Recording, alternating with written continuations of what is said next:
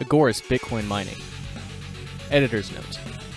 The following is a guide contributed by Tucson Bitcoin on how Agorism, or Agorist, can interact with Bitcoin mining.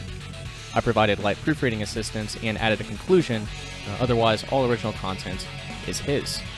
Big thanks to him for the submission. I know it helped me to think bigger when it comes to the potentialities at hand. Please enjoy. This article is not going to be an in-depth, step-by-step guide, but instead just a primer to get you thinking about the topic of how agorism can intersect with Bitcoin mining. I am a firm believer that in order to create a voluntary society, we must begin taking steps outside of the current slave society that many reside in. Everything in the Matrix is built around coercion and dominating others through violence. Bitcoin is attractive because it truly is an exit from the system.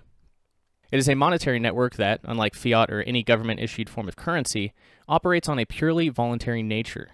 Despite this, many individuals are finding ways to act as gatekeepers in the form of regulated exchanges, intrusive know-your-customer laws, sophisticated surveillance systems, and social attacks on Bitcoiners.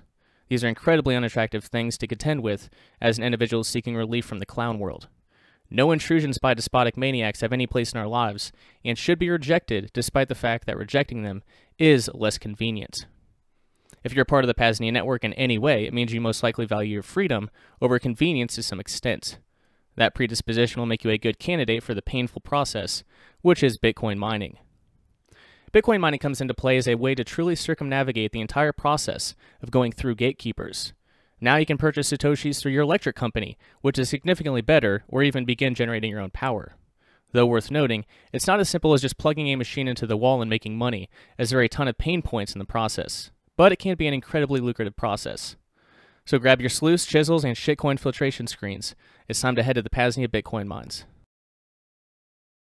Power generation is undervalued in the war on energy. Individuals who are able to generate their own power will be individuals who prosper. On the other hand, individuals living with unstable and expensive electricity are truly screwed. Wind and solar in their current state are a scam because it hijacks our desire to operate without dependence on the grid, yet dramatically limits our ability to generate and consume power. They can be used for some cases, but to live in our technological world, it just doesn't make sense.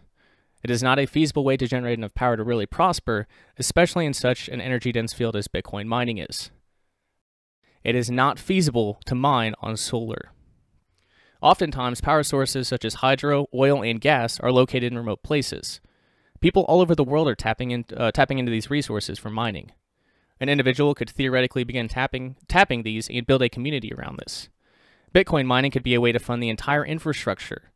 This stands in stark contrast to the servile society and their anti-human climate change fearmongers who are constantly shooting themselves in the foot by trying to reduce energy production by 90%. Raising the cost of energy in this manner is a sure way to make individuals more dependent on the system that we loathe and want to exit. Being able to generate your own energy gives you a tremendous amount of freedom in not having to be reliant on utility companies.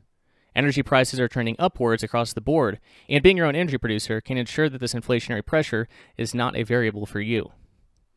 Unused amperage equals untapped profits.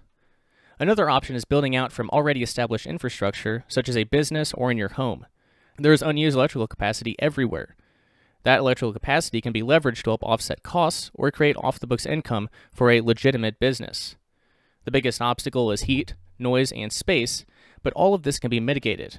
One of the big benefits of doing this is that you have a reliable stream of income in Bitcoin. You can also do this in family members, friends' houses, and by building relationships with businesses in your area. Many business owners will be open-minded to the idea of you renting out some space for you to run your miner, especially if it includes you teaching them how their business can utilize Bitcoin and how they can safely store their wealth from government parasites. Peer-to-peer Bitcoin. The majority of miners' costs are in fiat. Think power bills, hardware maintenance and upgrades, rents, mortgage on property, etc. This is an opportunity for individuals to be able to acquire Bitcoin directly from those miners in exchange for fiat. The best way to do this is locally through cash transactions or the exchange of goods and services, though it can be done with bank transfers, etc. Local exchange is more beneficial because it eliminates participating in the surveillance apparatus, which is banking. Peer-to-peer hardware sales. There is a massive market for used equipment, and sometimes it makes a lot more sense for the small to medium scale miner to buy used. Having a trusted network of individuals exchanging equipment would be incredibly beneficial because of how untrustworthy this space can be. When you buy used equipment, you'll almost never know the conditions that they ran in. It will almost always have a higher failure rate and will not be covered by a warranty. Despite this, some machines are incredibly resilient, and you'll be able to scoop them up for far less. Currently, for most miner sales, there is no KYC process from established dealers. A trusted network to exchange is more based on 1, supporting individuals in the network, and 2, being able to trust that you can know how the equipment was ran. One benefit of buying used is knowing the model's reputation. When you buy new, they have not been stress tested and there is not information floating around them. Also, when you buy new, you might have to deal with stupid things like not knowing which variant of control board you're getting, notorious on the S19. Individuals in the network could provide valuable services, such as refurbishment and repair. Repair is always a major pain point, as repair centers are slowly being built out and is a highly niche and specialized skill set. This is another place an individual could begin earning some off-the-books income. Infrastructure and valuable skills. There's a ton of infrastructure needed in order to be able to mine. Generators may need mechanics. Installation will almost definitely need electricians. Individuals with these skill sets in the network could be tapped to provide these skills. Not only are these skills valuable in this capacity, but again can be valuable in a larger capacity for building out citadels.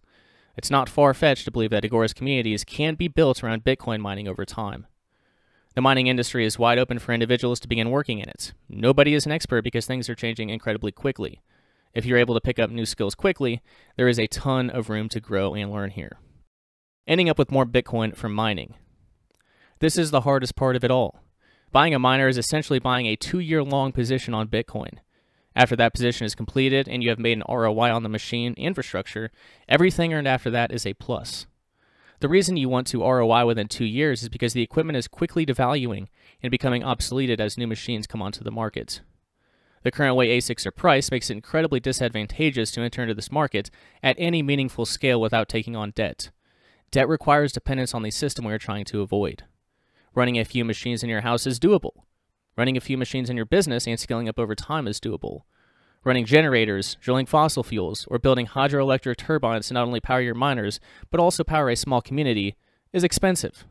When you think of ROI, it needs to be priced in Bitcoin, or this entire process is not worth it. Buying a Bitcoin miner is essentially placing a bet on the price of Bitcoin, and the idea that you'll be able to mine more Bitcoin over the life cycle of your machine. The higher your initial capital expenditure, the more difficult this can be. The economics of Bitcoin mining are incredibly brutal and important to learn before aping into buying machines.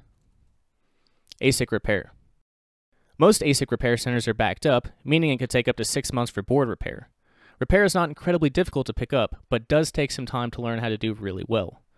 An individual could provide repair services in exchange for Bitcoin within the network and easily do it from their house or business. This is a valuable service because it will shorten downtime on machines and increase profitability for miners. Unfortunately, there are failure rates on equipment, so the need for repair is unavoidable. New equipment has a warranty, but that could take up to a month for a turnaround. Used equipment will not have a warranty and must be repaired. There are different levels of technicality for repair. Sometimes it's just replacing broken components such as power supplies, fans, or control boards.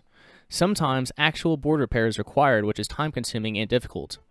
This is ultimately one of the biggest pain points in the industry currently. Hosting or co-locations. I'm personally not a big fan of hosting because it adds a lot of counterparty risk to the mix. Hosting provided to individuals in a trusted network could be tremendously beneficial, though. The benefit of hosting is for individuals to be able to run machines at a more advantageous electricity price than in their residential home and not have to deal with maintenance. Mining is not available to everyone because these are industrial-grade machines that need constant power, produce a lot of noise, and are only profitable at very low power prices. A co-location can be done as well with a similar mindset. These can be done regionally on a small scale where individuals can have 24/7 access to their machines. What is different about this approach is that there isn't necessarily someone else holding custody of your machines or hosting fees. This can be done in industrial warehouses, small commercial buildings, or at someone's house. To conclude, Bitcoin mining for the second realm. Bitcoin mining is not only for big business or the well-connected. These benefits are now available to individuals, businesses, agorists, and to networks like the P.A.Z.NIA network, making this digital tool of self-liberation that much more comprehensive. To summarize, Bitcoin mining can serve as 1. A great way to directly acquire KYC-free sats without the need for third parties, exchanges, etc. 2. A way to get ahead by mining at a business and writing off the costs. 3. a way to fund the expansion of the P.A.Z.NIA network, overall infrastructure, and the founding continuance of Agorist communities. And number 4, potential routes towards financial independence, whether via price increase compared to fiat or second realm work. For example, electricians are required, mechanics may be needed, ASIC repairs are hard to find, technicians to run the miners, etc. And alongside another second realm endeavor, the building of our own trusted VPN Tor network, hosting locations and technical expertise may already be in place, and so adding this Bitcoin infrastructure would be easier in these regards. Remember, these are still the early days of Bitcoin, and especially so for small-scale mining. Think bigger and keep your eyes open for opportunities. You may just strike digital gold. You just heard Agorist Bitcoin mining. To read, watch, or share this article, just visit vanupodcast.com/Agorist mining.